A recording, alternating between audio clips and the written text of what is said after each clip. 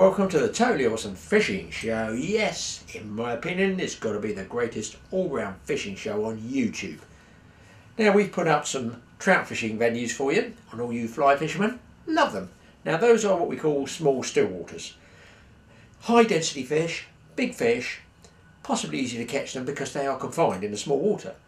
You can also get cheaper trout fishing though, a cheaper ticket price, a day ticket price, by going to one of our national reservoirs, which are the bodies of water where we hold all the water that we can work into our drinking system. Really, that's what the reservoirs are there for. They're stocked with trout. The trout sometimes overwinter. They're not stocked daily in a lot of places, but what a lot of satisfaction catching them, boys. Really good. And you know what?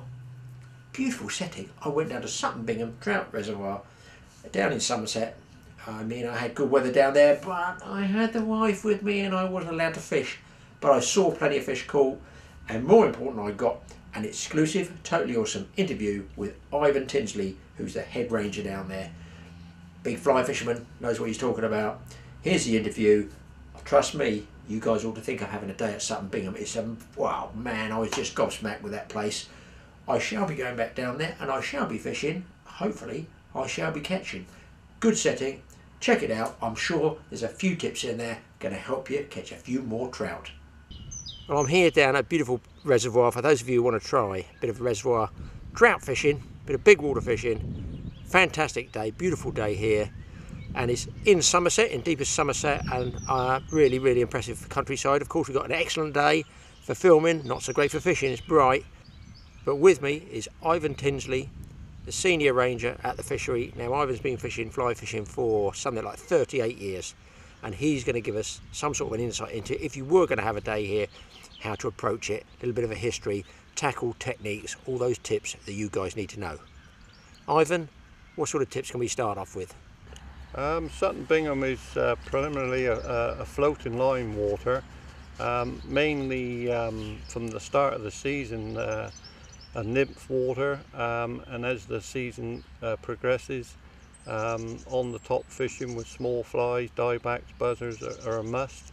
And from the start it's usually sort of weighted damsels, goldheads, montanas, hare's ear, and as, like I say, the season progresses, coming into late April into May, then you most definitely need to be on the surface, or just below.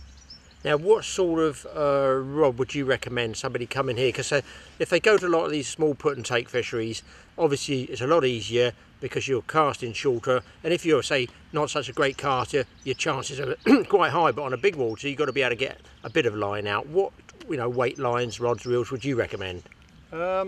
Generally, it's sort of 9'6" to 10 foot.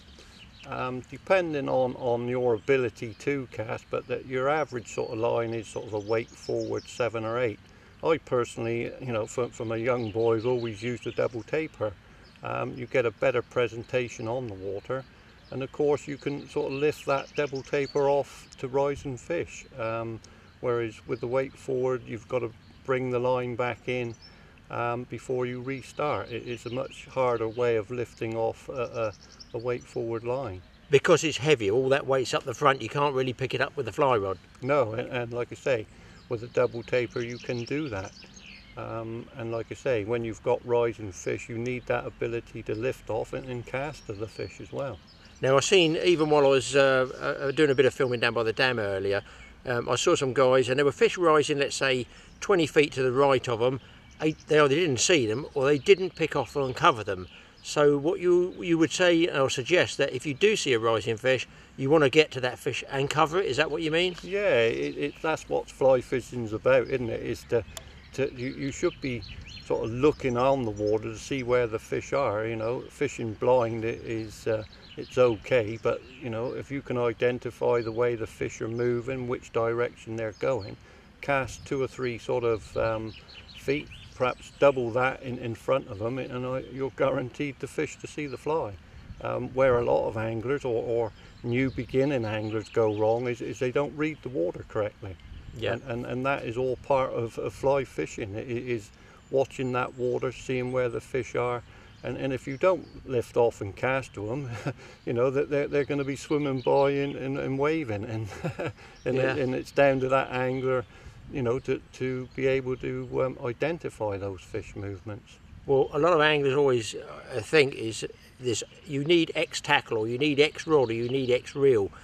My argument, I don't sell fishing tackle obviously, is it's not necessarily the tackle, but it is exactly that watercraft that a lot of fishermen are missing nowadays. Would I be correct in saying that they should attach more to actually reading the water than worrying how far they got to cast? Yeah, that's right. I say to most people, it's the modern angler. Don't get me wrong in saying that they read the magazines and it's wrong. No, that you can get some good information from the magazines, but every water's different, and you've got to, you know, to catch fish, you've got to understand that water, and they all fish differently at different times of year. When it comes to tackle, yes, if you can afford a nice hardy rod or a Loomis, then yes, go by all means, you know, fish it, a used one. But your average sort of fly kit, there's so much on the market today that even an average sort of kit will catch you fish. It'll do the job. It does the job for you, yeah. Obviously, you know, the lines are important. There's cheap and there's expensive line. You know, you've got to get the line to match the rod, most importantly, and if you achieve that, then you know, there's no reason why you can't get distance. Now, when I was younger, I was always told it's best to overweight a rod by about one of those AFTM ratings to make it cast better. What's your suggestion on that? So if you had a 7, you wanted an 8 line, would that be correct, or not necessarily? Not necessarily. It's all to do with what suits the angler.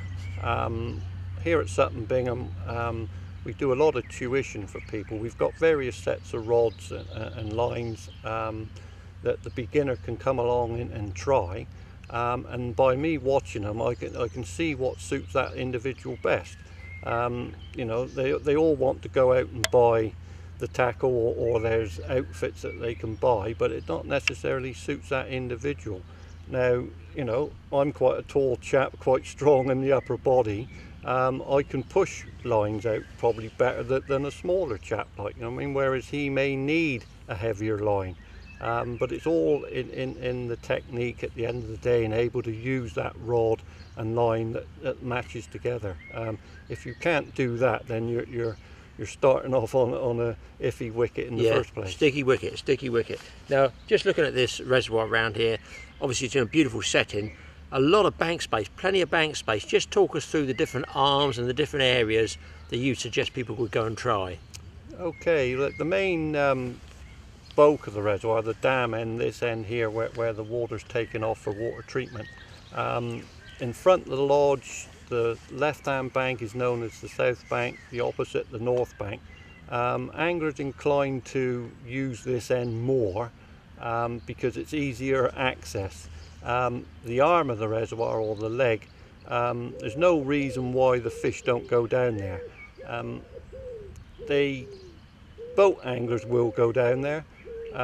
Bank angling, that they're inclined, like I say, to treat this end is that stock pond attitude. Yes, where they've been put in. Where they've been put in, yeah. Right.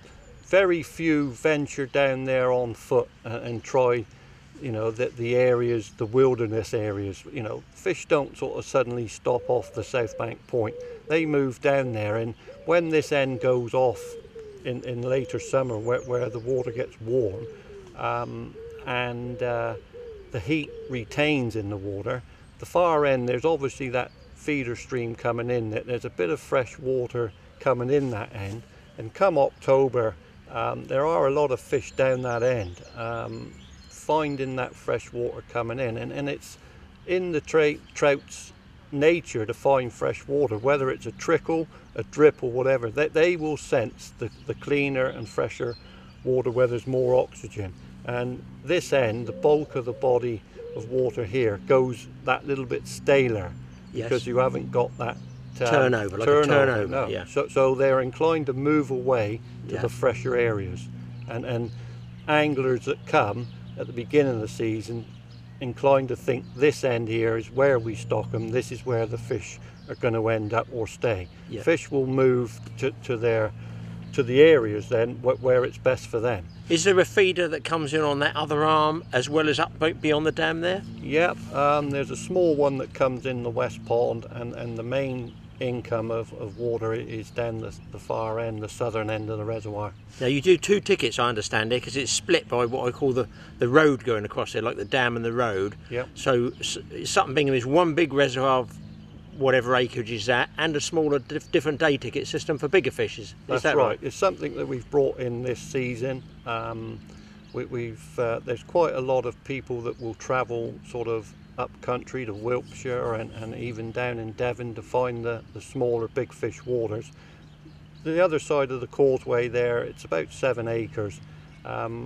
We've tried that 4 fish ticket this year, £40 for 4 fish, minimum £4 up to doubles.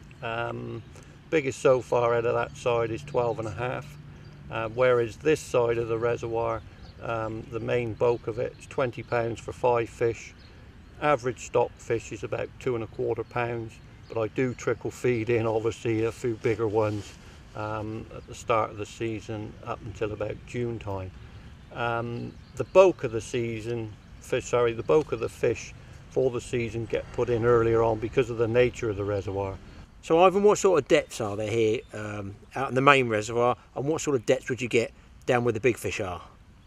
The reservoir is 143 acres in total. The west pond is probably about 6 acres. The depth in there maximum would be around about 25 feet. The main reservoir here, obviously the dam end is the deepest end. Here we're looking at sort of 40 foot, and as you go down to the southern arm, anything from sort of 5 foot, 18 foot in the middle, obviously getting deeper as you come back through. A good tip that anglers sort of need to know when they're coming to Bingham is that try and sort of locate from an ordnance survey map the boundary. Sutton Bingham sits on the Somerset-Dorset border, and the actual boundary, as years gone by before it was a reservoir, the river, the existing river that was there would have been the boundary. So by looking at an ordnance survey map, that would give them an idea of where the riverbed is. And of course, where you've got the river bed, you're going to have that sort of cold sort of stream of water, a bit of movement yeah, come down through. So a drift from a boat down through that river system, or the existing river system, is far better than trying to fish in the margins. That's a good tip. That's a good tip, Ivan. I'm listening to that one. Yeah, if I ever get out there in a boat, that is definitely worth knowing. Now, you know, I think people are aware that this is a premier surface fishing reservoir, but now you've mentioned that, it's got me thinking about sinking lines. What's your take on sinking lines? What should they get? What sort of grain density to get down? How deep should they fish if they want to start, you know, looking for different fish? Maybe the browns. Are the browns deeper? Sinking lines, like I say, it's, you know, mainly a floating line water, but there again, when it's bright and sunny like a day like today, the fish aren't going to be on the surface, they're going to be down a bit. A lot of anglers sort of think of sinking lines using big flies. There's no reason why you can't fish a sinking line or intermediate and fish small buzzers and diebacks and stuff like that. Pheasant tails, any small stuff. Any small stuff can be fished on a sinking line, just off the bottom, you know, where the fish could be. They'll be feeding, and they not necessarily want, you know, big flies that fishermen associate sinking lines with. They do. You do tend to think reservoir, deep, big lures. Yeah. They're throwing things out like budgerigars. I've seen some of them. That's right. I've seen huge things go out. There are times when the fish are feeding on the fry, yes, and you do need to have fry imitations. What fry would they have in here? Coarse fish fry? Yeah, coarse fish, mainly roach fry is what the trout feed on. And there again, generally when the roach have spawned, sort of late May, early June, is when you'll get them come in and feeding on those pin fries. So quite early then, really. It's not like traditionally you think, oh, the autumn for fry feeders, that's what I used to read in the magazines. Yeah. But what you're saying is maybe June, July could be good for fry feeding. Yeah, they come in on the pin fry, and there again, things like butcher nymph, silver and victor, that type of thing, something small. Almost like a sea trout fly there. Exactly, yeah. But it's that little silver body that resembles the small pin fry. when, like I say, in the autumn when the roach have grown to about an inch, inch and a half, then you can use your appetizers or your polystickles or your fry imitation. The traditional fry feeders, as a lot of anglers might know them, yeah. But that pin fry, do they actually tie special flies for that? Are there more patterns about, or is it something you'd have to tie yourself? Well, I personally sort of tie what they call a butcher nymph, which is basically a butcher with the wing off it. Now, if you don't tie the nymph version, just cut the wing off a traditional butcher. Yep. It gives you that silver body, the red tail and the red under feather. It is the fins of the fish, and the black head is the pin fry head. Ah, that's interesting. Yeah. Now you'd fish that quite slow as well in the margins, would you? It's quite slow, yeah. And another pattern similar to that would be the teal blue and silver, another popular sort of fry pattern. Yes, yes. That is where like anglers go wrong. Like I say, they think big all the time when it's big thing. Trout, when the water conditions are warm, they're like ourselves. We don't eat an awful lot in hot weather, and trout are very much the same. Well, most animals are, aren't they? You know what I mean? Yeah. They'll only eat to how they feel on a particular day. That's why every day is different. And anglers need to know that what they done yesterday not necessarily is going to work tomorrow. Yeah. For them. But no 2 days are ever the same in any sort of fishing, are they? No, they're not. No, but the modern angler, they do think that because they caught 5 fish, say, in front of the lodge here today, a week later they're back in the same spot using the same techniques and wonder why they don't catch fish. Something's changed. Something's changed, and it's if the fish aren't there or they're feeding on something different, then they've got to think and try something different. What about leader strengths? Give us, the sort of tips on the length of leader. Can they have a straight line? Do they need a tapered leader? If you're in a boat, do you use droppers? That sort of thing. Leader length and strength is down to the individual, really. A lot may use a single fly and a tapered leader. Personally, I use about an 18-foot leader with a couple of droppers, and I probably use 5 pounds straight through. There again, it's a myth that you've got to taper down, but it's all down to the ability of the caster. Taper cast, a tapered leader might help them unfold the cast a bit neater, I suppose, really. But if you're a good caster, you don't need it. No, and that's what it was traditionally brought out for. That tapered leader was so that the fly would, or the line would roll out and the fly lands last thing on the water. But you get that with a straight through strength nylon anyway, yeah.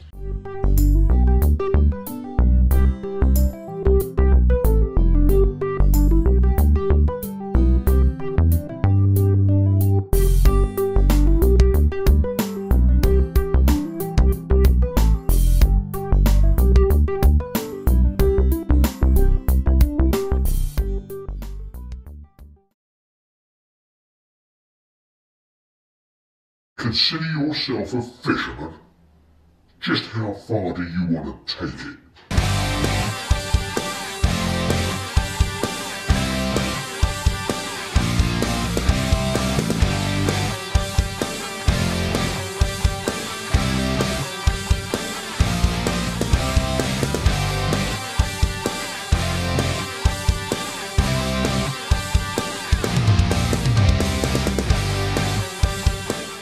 Subscribe to this channel for more awesome videos.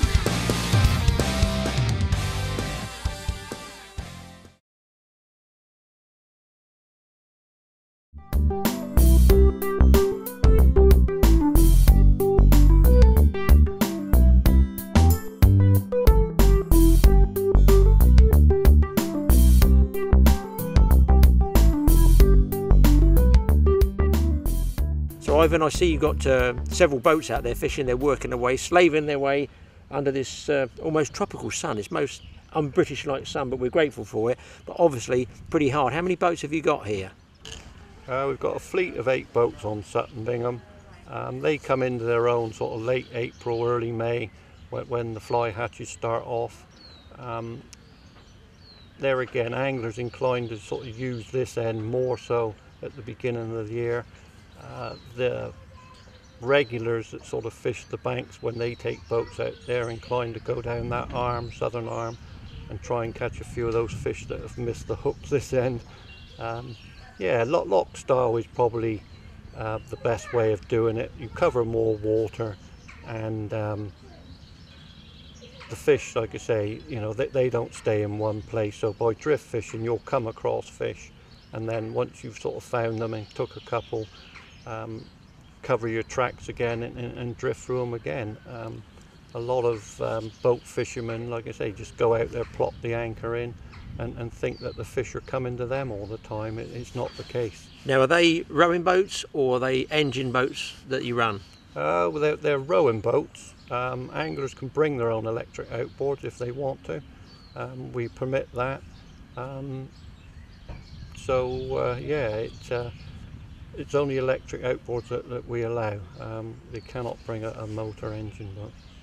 What about the dam? Traditionally, in books and that, they always say, oh, you've got to get down near the dam, the deeper water. Does that necessarily so, you know, fishing near dams? It can work. Most reservoirs today have got a D-strat line.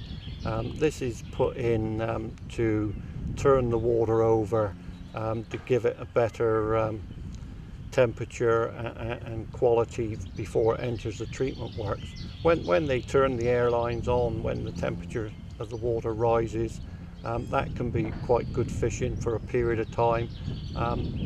When they switch on, it brings the food off the bottom, so therefore the trout will move in on that. Is it like a circulation pump then? What does it do exactly? It's an air pump. It circulates or pushes air into the reservoir from the bottom, and as it rises, it turns it over. That would be around the valve tower, draw-off areas? The valve tower, yeah. That is, you'll see on the video that there's a row of buoys that sort of go from the dam out into the middle of the res. That is designates it the airline. That's where it happens. And like I say, as the summer goes on, and the water warms up, as I said before, the fish will move away from this end. Although it's the deepest, it's not necessarily the coolest. Because you've got an even temperature, fish will sort of feed at various temperatures or levels, depending on the oxygen level and the temperature. Once you've mixed it, you get an even layer of temperature, which the fish don't like sometimes, and they'll move away rather than stay there. Okay, I would just finally, just on facilities here, you've got a really nice lodge here. The angler can come, he can bring his somewhere his wife's allowed to sit and whatever, you know, what sort of policy do you have? No dogs, no children, what's the rules here? Families are welcome, because like I say, without the family, the husband or wife, whoever fishes out of the two, may not be able to come along, because it's a family orientated thing nowadays. We don't allow dog walkers. That is in the bylaws of the reservoir, we get families come along. As I said, it's all part of it, and when you get youngsters come along, hopefully one day that they'll take up the sport of fly fishing, and it'll just be an ongoing sport. Well, Ivan, thank you very much for your time. I appreciate it. We've got people turning up all over the place here now. They want some fishing, they want some casting tuition, so I'll let you get back to your job as a head ranger here. And I appreciate it very much, and thank you very much for your time, and I hope some anglers out there are going to come down and give Sutton Bingham Reservoir a try. Ivan, I'm sure we'll meet again. Thank you very much. As soon as I started to walk round the bank from the lodge, I came across an angler having a heck of a battle with a Sutton Bingham biggie. But this was something different to a trout. It put an alarming bend in his fly rod, and that deep, dogged fight was more like a blackfin tuna than a rainbow trout. But what exactly was it? It looked like, well, a mirror carp.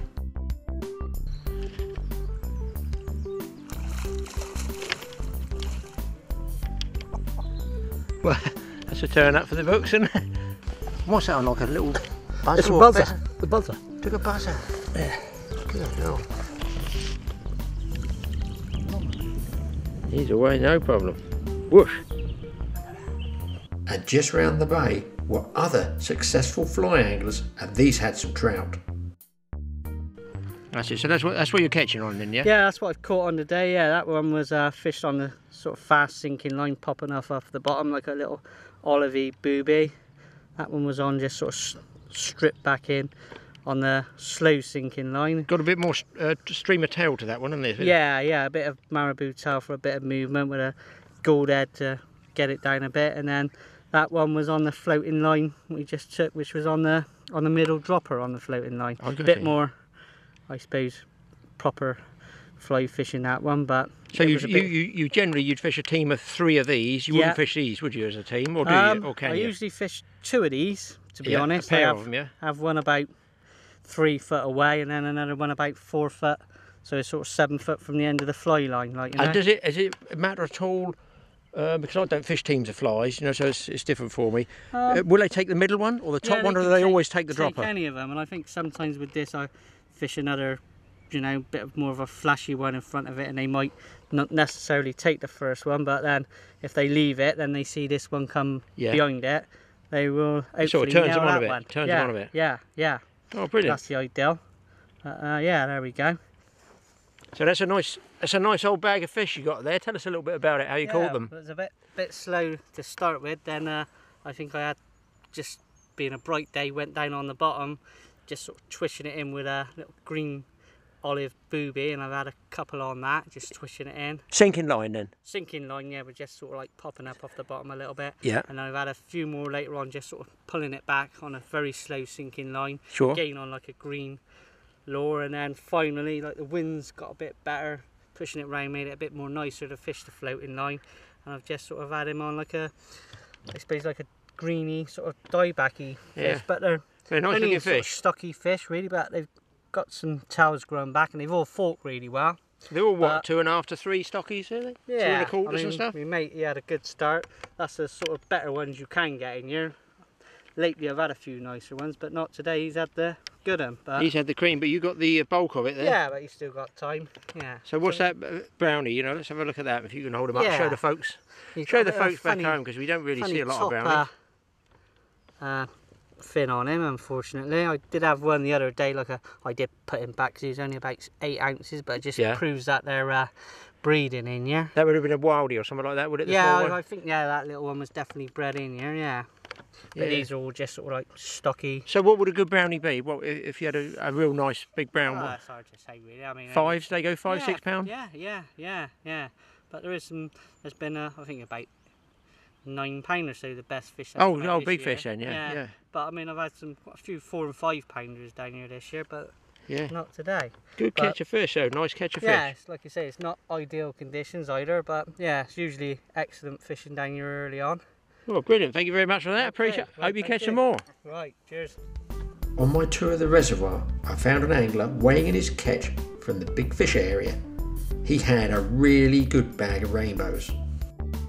It's the smallest, I think, which goes just a shade under 4. So that'd be an average for that sort of fishery? They're not any smaller than that in general, no. It's a little bit bigger. It's 5.5. Yeah.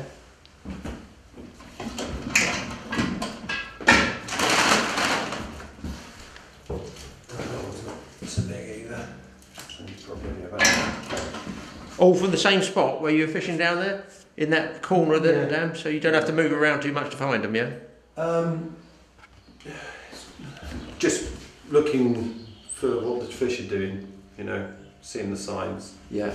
Any movement? Yeah. Oh yeah, he's getting up there. Evans, is he?